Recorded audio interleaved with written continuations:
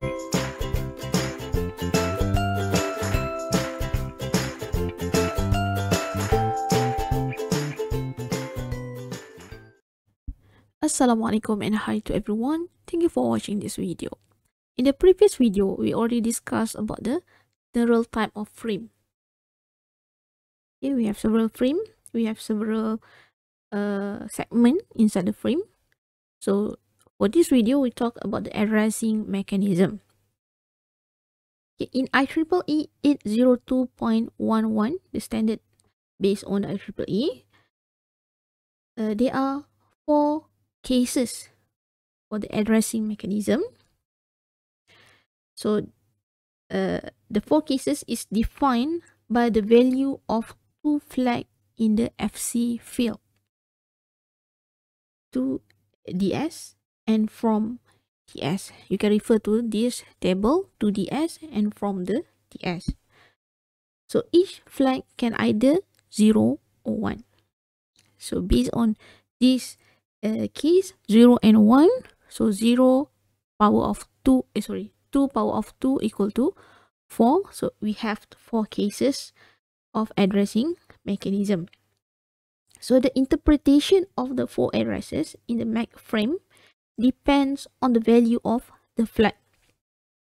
So address 1 is address for the next device.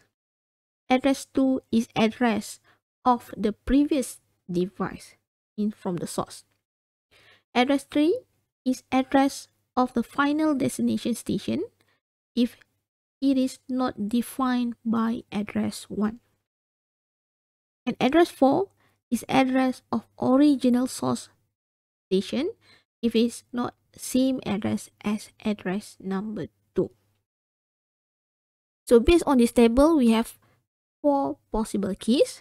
The first one we have 0, 0. To DS is 0, from DS is 0. So this means that the frame is not going to a distribution system and it is not coming from a distribution system. So the frame is going from one station in a BSS to another. The acknowledgement frame should be sent to the original sender based on this case 1. Okay, this DS is referred to the distribution system that we have discussed in the ESS architecture. Case number 2, we have 0, 1. 0 to DS, from DS equal to 1. So this means that the frame is coming from a distribution system because from DS equal to 1. The frame is coming from an AP access point and going to a station. The acknowledgement AC key should be sent to the AP. Okay, the next part is case number 3. So in case number 3, we have 1, 0. To DS equal to 1, from DS equal to 0. So this means that the frame is going to a distribution system. The frame is going from a station to an AP access point. The acknowledgement is sent to the original station. And the last case number 4, we have 1, 1. So 2DS equal to 1, from DS also equal to 1. So this is the case which the distributed system or the DS is also wireless. So the frame is going from one AP to another AP in a wireless distribution system.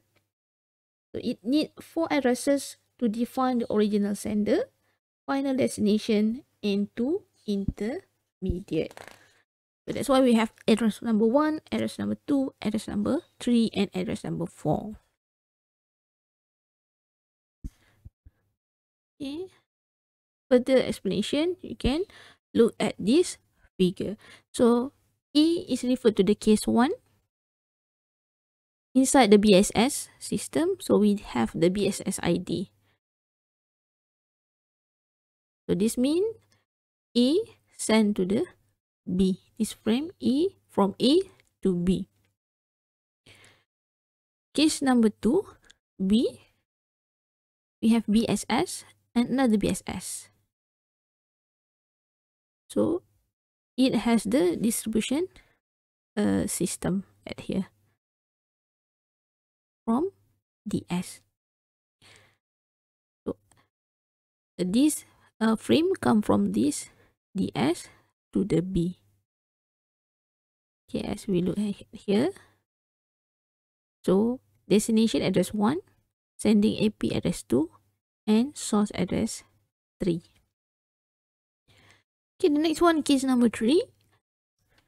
This one we have BSS and BSS. So A want to send to the B. So it send from this BSS to the AP. Then AP will forward to the B. And case number 4 is the wireless distribution system. So it between AP to another AP. So in this case, station A inside the BSS with AP1 want to send to the station B in another BSS with AP2. So the process include the wireless distribution system from one DS to another DS. So that's all for the mechanism or addressing mechanism in the wireless. From BSS, it include the DS and it include the wireless if we talk about the AP to AP.